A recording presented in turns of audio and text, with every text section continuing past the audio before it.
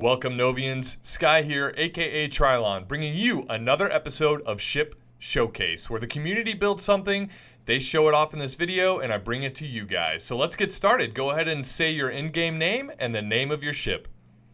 Hey guys, my name is Virtual, and today we're going to be checking out the Nagato. The Nagato. Boom, there she is. What a dart. What a beautiful, sleek, narrow ship she is. So, yeah, let's go ahead and get started with the questions. First off, was it mostly you or like an org, a group of people? How many people were hands-on building the ship? I built the ship mostly by myself. I had a little bit of help from a friend. His name is Danjo815 on building some of the more complicated parts. The ship was actually contracted by somebody to our corp, so the corporation does some contract building, and he sent us a design, and he was like, hey, make it happen, and we did. So here it is. Nice. It's pretty nice, man. It looks pretty good. So the next question, so we covered who all built it. Let's go with the time. So from the core being plopped down to being flight ready and pretty content with it, I guess when you're able to contract it out and give that ship to said person, about how long did that take?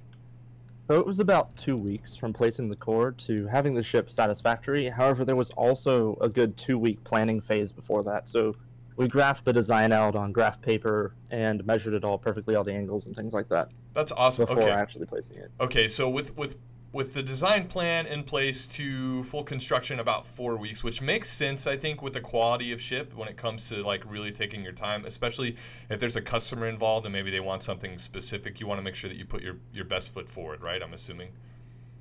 Absolutely. That was definitely the most important part. Yeah, that makes sense. Okay, so the next question, what inspired you? Was it, you know, did the customer say, like, this is what I need it for? Or were you just like, you know, let me just make something and hopefully he's happy with it? What inspired you to specifically design the ship the way that it is? Yeah, for sure. Of course, he did send a design, and that was the main inspiration. But I also wanted it to be a good hybrid ship. I wanted the owners to be able to carry ore. I wanted it to be kind of a good daily driver that's also fun to fly. Yeah, that makes sense. Well, I'm definitely interested in seeing how she flies. She looks like she'd be really fast and handle atmosphere really well just because she's so narrow. So let's go ahead and make our way on the inside, which is in the hatch here on the top. Let me look around on the inside, and then you can go ahead and hop into the pilot seat, but don't take off yet. I want to make sure I see that. Okay, cool. So I like these glass panels that you have here over the warp drive. That's really nice. Because the warp drive, I think it's the most beautiful element in the game right now. I don't know what you guys think, but I think it's really, really nice. Oh yeah, it's awesome. We love making it part of the design. Oh, this hallway area here with the tanks is really cool too. This looks good. Okay, so the nose comes out this way with the tanks. Let me turn back around. Heading back to the warp drive. Let's skirt around the warp drive here. Head to the rear end area. There's a little compartment here. There's the core access. And you do have, what is it, a medium container, I think, in the rear area here? It's actually a large container. Oh, it's a large. It is capable of carrying the whole thing. Wow, that's pretty impressive, man. Nice work on that. Okay, let me go ahead and have a seat, and then I'll ask just a couple more questions, and we can get her going. I like your screen display stuff here. Is there anything specific that it displays while you're flying or anything?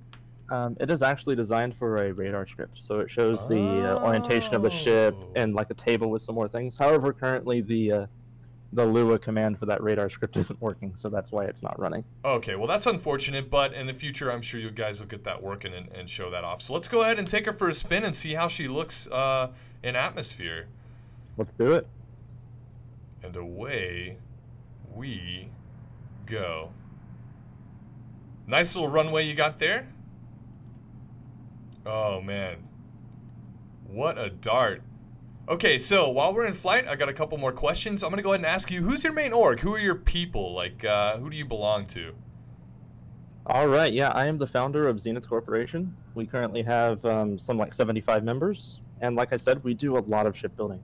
Gotcha, so that's kind of like the focus of the org, I get it.